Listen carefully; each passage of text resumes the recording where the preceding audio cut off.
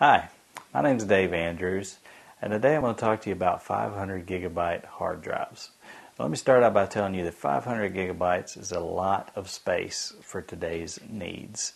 I've actually done some work on a television station where we use two 500 gig hard drives to hold all of our data, all of our shows for that station. So it's important to keep in mind that 500 gigs is a lot of space. Now they actually make external hard drives now that reach up to about 500 gigs, and you can use those simply as just a simple USB hard drive. You just plug it in and then you have 500 gigabytes of storage available to you.